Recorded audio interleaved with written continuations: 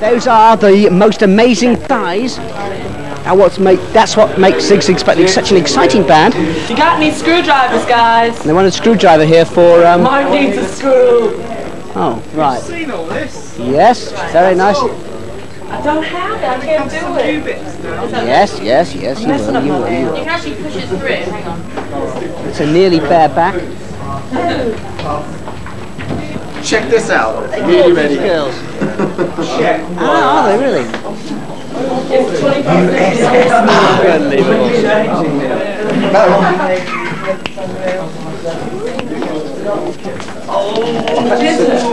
It took him 3 weeks of intensive training to learn the rigid legs. The Elvis shake. And the Elvis shake as well. This is quite a difficult thing to learn. Makeup, as I said before, takes about 4 hours to put on.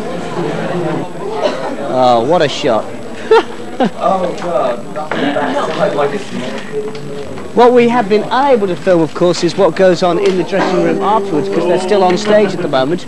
But I should think there'll be some fairly lively celebrations of tonight's performance. And that is what we filmed shortly, a little while ago, thank you. And just to prove that it was live when we introduced them, I was wearing this shirt a little while ago, and they had a massive big screen on the site at the Royal Albert Hall. I'm going to show it now.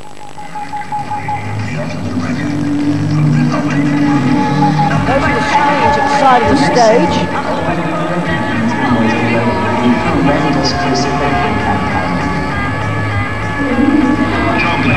They've even got an extra mix as well down there. This is at the Royal Albert Hall around about 45 minutes ago.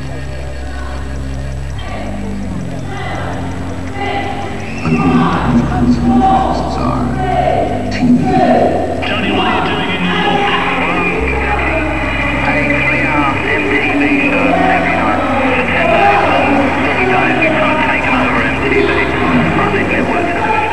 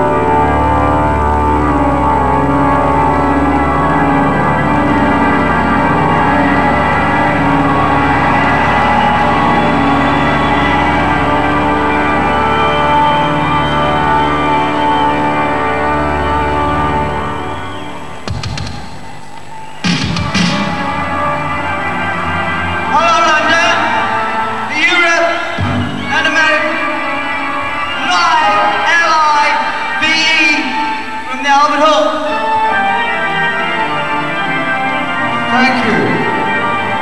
This is 21st century boy.